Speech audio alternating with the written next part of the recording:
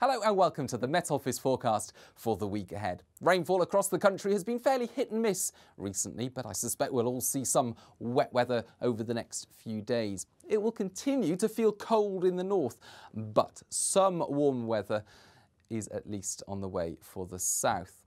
Some warm sunshine on Bank Holiday Monday in many places with high pressure close by. A few showers, but the wettest weather remaining to the west at the moment, and it is on its way. Changes are afoot above the Atlantic. This fast-flowing current of air, the jet stream, is going to help to develop these areas of low pressure. This one in particular comes along for Wednesday, and because the jet stream is to the south of the UK, these low pressure systems will move up from the south, bringing rain followed by showers, and then through Thursday and Friday, another area of low pressure, again bringing rain followed by showers. But of course, that's a few days away, and the exact depth and track of this low in particular is open to doubt at the moment. Exactly where it will end up will make a big difference in terms of the weather we all experience as we end the week. But it looks fairly straightforward. On Tuesday morning, there'll be showers across many parts of the country. Cold air in the north, a frosty start for Scotland and the far north of England. Some lying snow over the Grampians.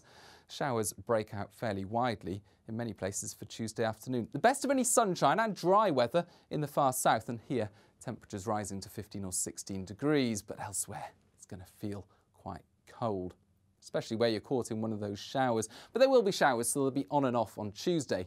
The same can't be said for Wednesday's rainfall, which moves up overnight on Tuesday, and we start off Wednesday with wet and windy weather across much of southern and central Britain. Now that rainfall soon marches north, and for northern England, central and southern Scotland, Northern Ireland, it's a wet and windy day.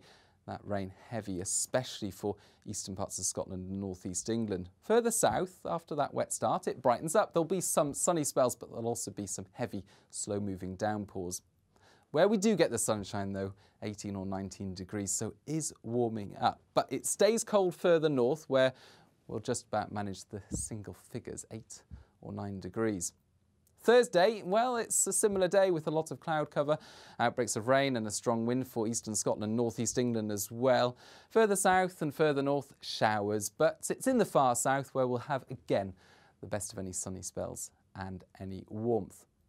Now moving through into Friday, and we've got that area of low pressure coming in, but like I say, there is still some uncertainty about it. It looks likely that many places will start off dry on Friday. There'll be a few showers around, but our attention soon turns to southern Britain, where rain is likely to set in.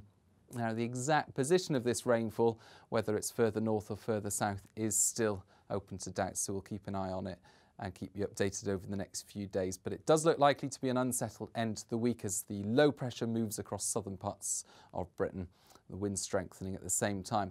What we can say for sure is that that low does move out of the way, and high pressure is likely to build to the west of the country for Saturday and Sunday. And that high pressure, well, it's not going to bring a heat wave because we've still got relatively chilly air across the country through the weekend, any warmth staying away for the time being.